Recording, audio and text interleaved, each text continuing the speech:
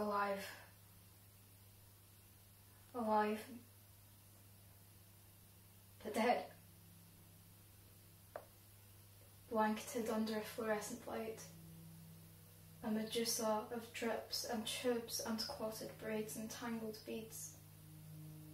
Jigsaw shapes of naked scalp where clumps of my hair were kicked clean out. Mum can't see that somewhere inside this swollen, bloodshot abstract mess is my heart-shaped face. Black roses that bloom on my arms and legs are the bitter bruises of self-defense.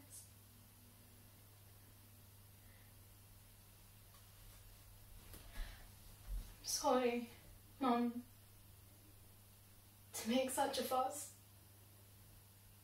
to be centre stage. Sorry to twitch. Sorry to mumble and make no sense. Sorry you have to see me like this. Branded and stamped all around my head with the logo and tread of a training shoe. I can't breathe on my own. Can't move my mouth to say what I feel. Can't help my feet when they clench into claws. Can't help my arms and legs when they thrash. Can anyone save him coming back? Am I still of this world? One day they hope I may even manage to talk. But my tongue and my brain are in separate realms. I'm critical,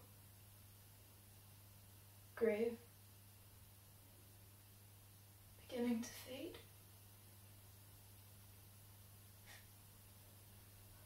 Mother, Mum, please don't think me rude when my eyes don't light up at my favourite things.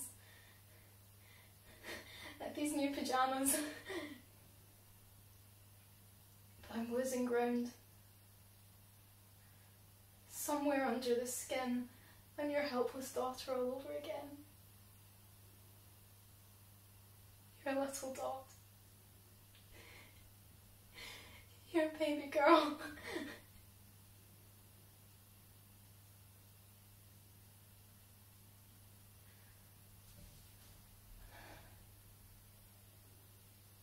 The line on the screen goes long and flat.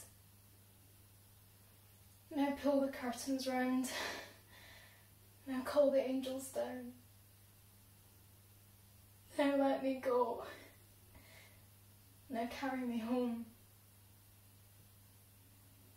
Now make this known.